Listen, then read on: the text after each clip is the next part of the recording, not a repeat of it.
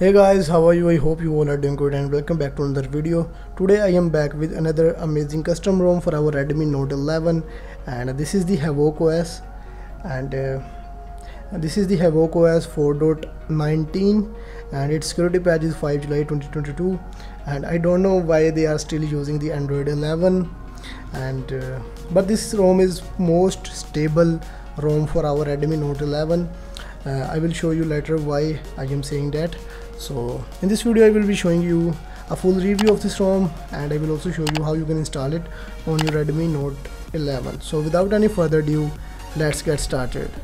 First of all, let me tell you why I am saying that this ROM is most stable ROM for our Redmi Note 11, because this is based on Android 11, and there is no any single bug or issue in this ROM. Everything is just working fine. There is no any lag or issue in this ROM, and the app opening speed is also pretty much cool than the Android 12 ROMs. As you can see here, the animations are also played very well. This ROM opens everything really quickly. As you can see here, it is way faster than the Android 12 ROMs for this device. And if we talk about the camera, here we have a simple camera. Using this camera you can record videos and take pictures, and here we have some other options like you can change the picture mode and other options. And if you want more advanced options like portrait mode, night mode and slow motion in video, then you can go for the Gcam. So this is the GFs build.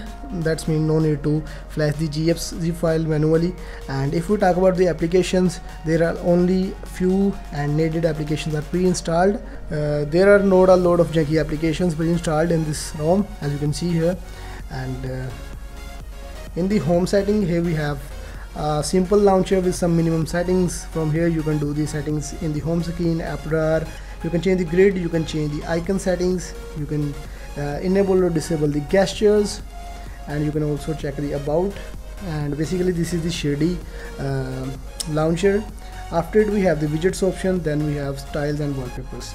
In the wallpapers, here we have a load of wallpapers right here, because this is the Google wallpaper application, and from here you can access the styles. You can make your own style right from here. Then you can also choose the clock for your lock screen. Let's try this one. This looks pretty much colorful. As you can see here, this looks pretty much futuristic. So there are a lot of options right here. You can try any of these. And now let's go to the setting. Before going to settings, if we go to left, here we have the Google feed, and in the quick setting, this is the style, stroke and rest style of this quick settings, as you can see here. And it is like really snappy. It just feels very smooth. Now let's go to the settings right from here. In the settings, first of all we have connectivity options, and then we have configuration center. In the configuration center, first of all we have the status bar. From the status bar you can change the clock styles, and you can also enable the logo, and you can change its position and style right from here. And after it, here we have gesture settings, like you can control the brightness, you can enable the double tap to sleep, you can also enable the network indicators, you can change the battery style, percentage style, battery bar and other status bar icon settings right from here. After it, we have the quick settings, then we have lock screen settings. After it, we have ambient display, and here we also have the always on display, which really works cool on this AMOLED screen. So after it, here we have some other gestures. Then we have buttons and navigation bar. From here you can change the system navigation bar, and here we have some volume button settings like swipe keys, wake device, answer calls and keyboard cursor control. Then we have gestures. In the gestures we have quickly open camera, system navigation bar, prevent ringing, power menu. You can also enable the advanced reboot right from here. Then we have quick torch, skip music tracks and swipe 3 fingers to screenshot.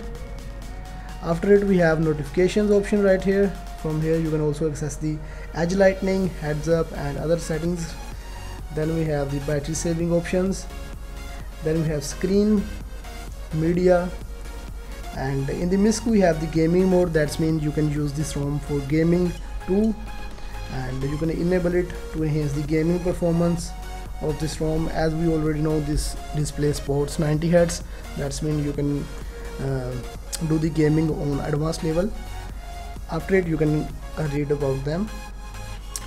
After configuration center, here we have apps and notification. Battery, the battery backup of this ROM is also really good.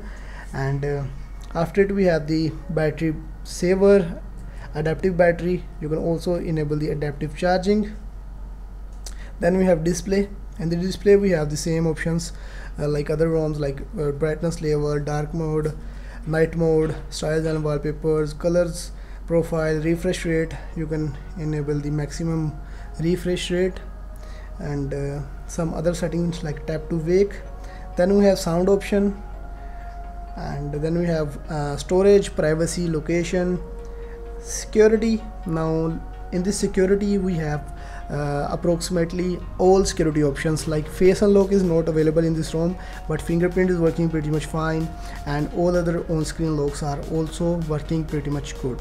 And here we also have the app locker, so it's a really good feature of this ROM. That's mean no need to download any third-party application to lock your applications. After it, we have accounts, accessibility, digital well-being, Google, system. In the system we have languages and input, date and time, backup, rules, reset options, and multiple users. At the end we have the about phone. From the about phone you can check your Android version, which is 11, and after installing this ROM you will never regret you have installed the Android 11 ROM, because this ROM is faster, way faster than the Android 12 ROMs. Then we have Havoc-OS. Its version is 4.19, security patch is 5 July 2022. So the ROM is completely stable and suitable for daily usage. And if you want to install this ROM on your Redmi Note 11, then just download the ROM from the link in the description and reboot your device into an installed custom recovery. After downloading the ROM, you have to place the downloaded ROM into any SD card or internal storage of your device, or you can also use any external hard drive. So I am using the external hard drive. I will connect it out with my mobile using a OTG connector. So just connect it out, go to mount it out. Okay, after mounting, just go back to wipe, click on format, data, and type yes. You can do the format after installing the ROM too, so don't be worried if you format the data first or after installing the ROM. It will do the same stuff. So after doing format, go to install. Now locate your downloaded ROM. So here we go.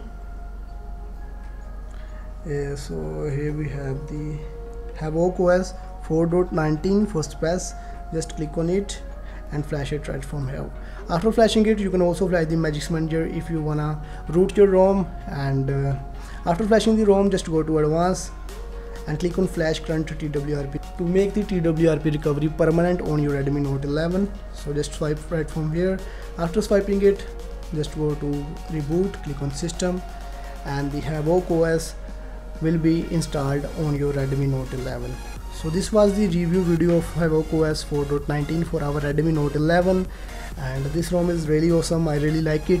If you guys really like this video, give this video a thumbs up and subscribe to my channel. Also press the bell icon, and you can also leave any comment, so that will be appreciated. Keep supporting. Thanks for watching. Peace.